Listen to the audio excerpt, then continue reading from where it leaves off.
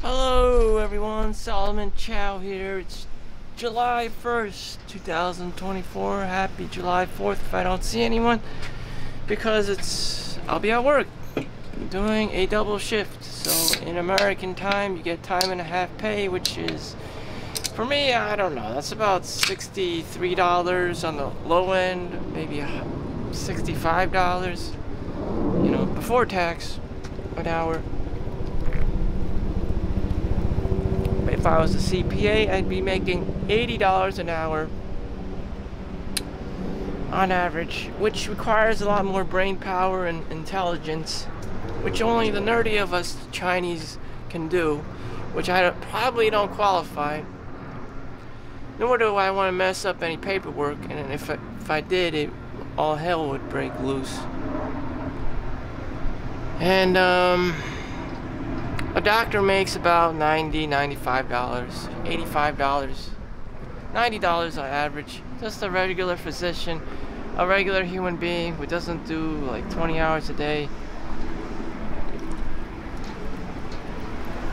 And that's what it takes for today's standards to have a roof over your head and food and, enough to stay away from your Karen mother or aunt or grandmother, or anyone who's going to accuse you of living in their basement and playing World of Warcraft and watching porn all day.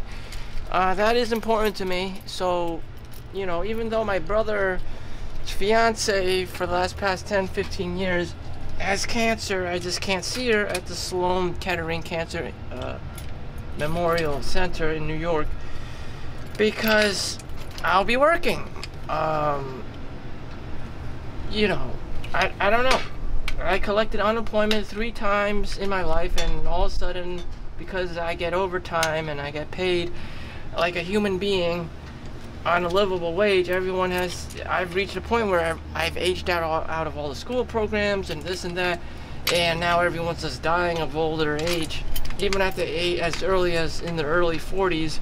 That they have cancer, and they got a stroke, and they got chest PE, they got, rheumatoid arthritis or whatever the fuck, their hips are giving up. I'm going through that, and during my time, I'm just like Ponce de Leon, trying to find this fountain of youth, or in my case, just money, which everyone's trying to find money, which is kind of stupid in this world, because it doesn't matter how much money you have, because you don't want to be the richest man in the graveyard. Steve Jobs, Charlie Munger, Kobe O'Brien, anyone can die at any given day. Also, I'm an introvert, I'm cheap, I'm Chinese, I got everything going for me that says this man is not supposed to spend money, and he just lives off the scarcity mindset, and that's just who he is. He's also very wary that people are scammers, they're grifters, they're charlatans, they're Tinder, they're swindlers. I mean, the list goes on. There's Ponzi schemes, there's Freddie Mae, Max, and suits. Even if the person has good intentions, banks can collapse, Synapse, Evolve Bank and Trust, FDIC insured, Graham Stephan, Meet Kevin's, just very charismatic people selling something. Especially white guy. And you know what? You're probably gonna get fucked over, like the Native Americans. It doesn't matter.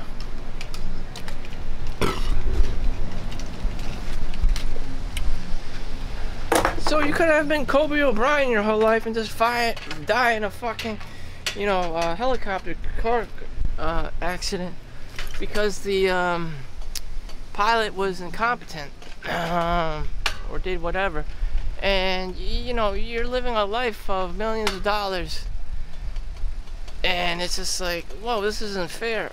But that's just exactly what could happen to you. So why work that hard?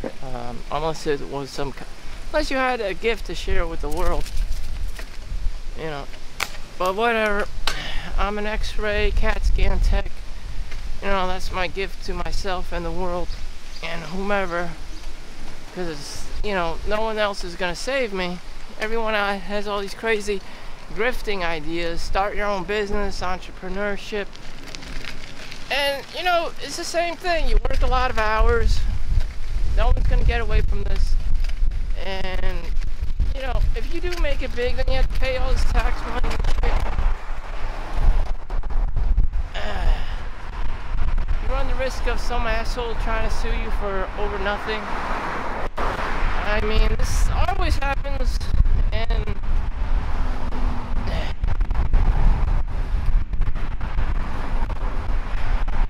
Paul Logan is trying to sue CoffeeZilla, and, you know, all these, you know, titans suing other titans for what? It's just like pettiness. You have your $1 million, go home, but no, it's the greed demon, the monster continues to grow, the pettiness grows, you know, the selfishness grows, the posthumous fame grows, you know, the weird accusations grow, you know, the Amber Heard and, you know, Johnny Depp cases, you know, exploded exponentially. You know, this person said this person said that. My reputation is tarnished. At the same time, you got people like me, like, who the fuck cares? And, you know, these people, you know, don't let it go. Out of pettiness. Out of, they think they can monetize everything and, you know, make money off of everything. This is crazy.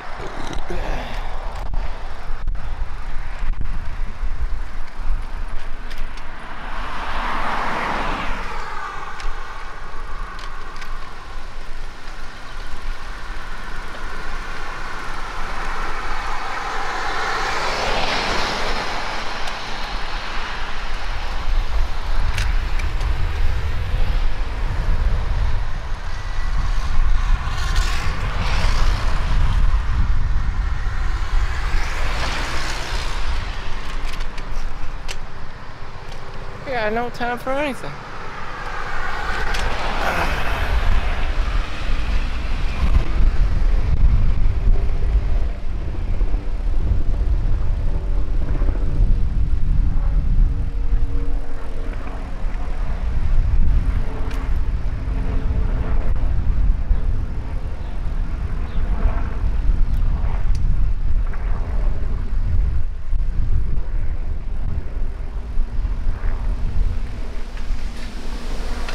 I got no time for anything.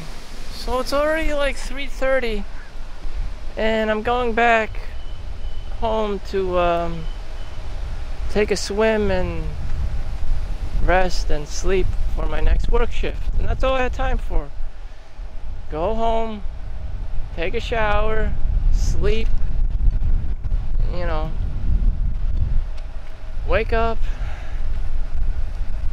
eat, write something down in my journal to keep my brain active and perform healthy daily habits. Then bike off to the track, run, get my, you know, HIIT interval with vitamin D, taking my shirt off to maximize the experience. And that was it.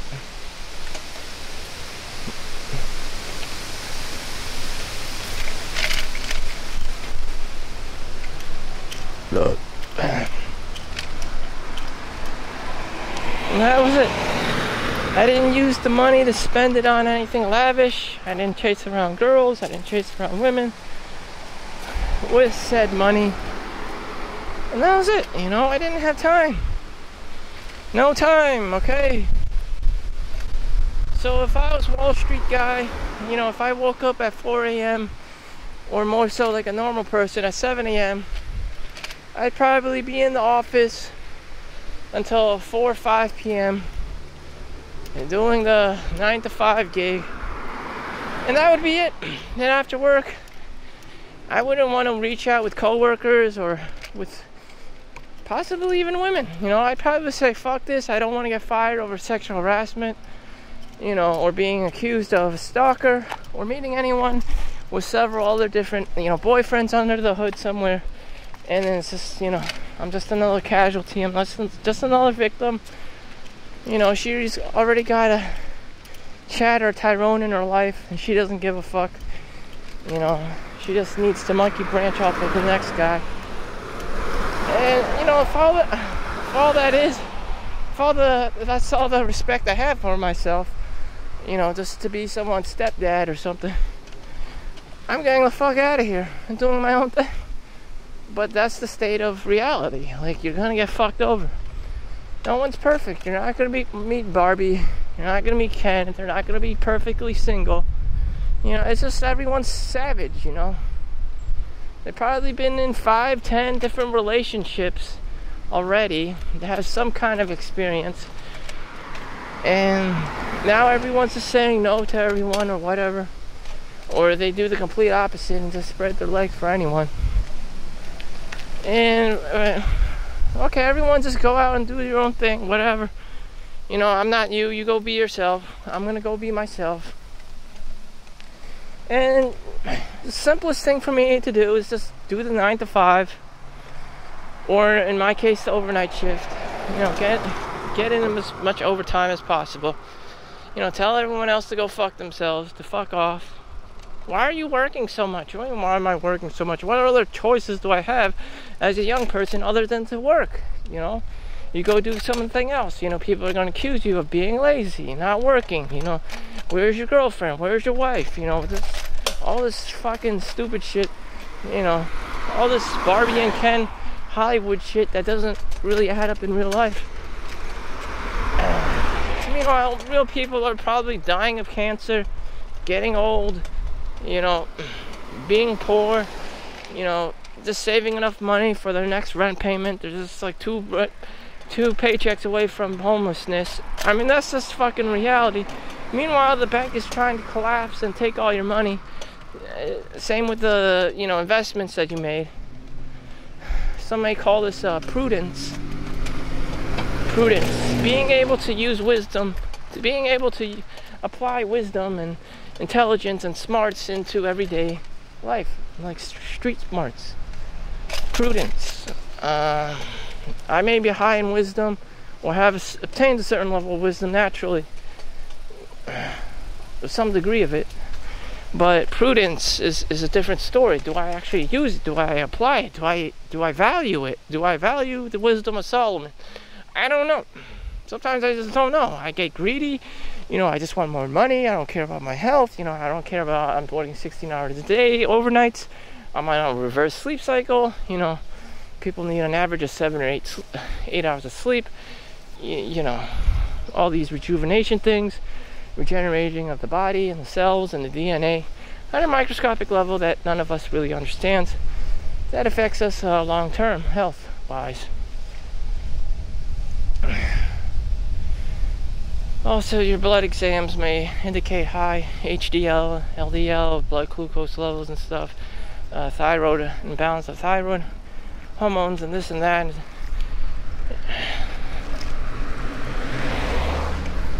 And whatever, you know.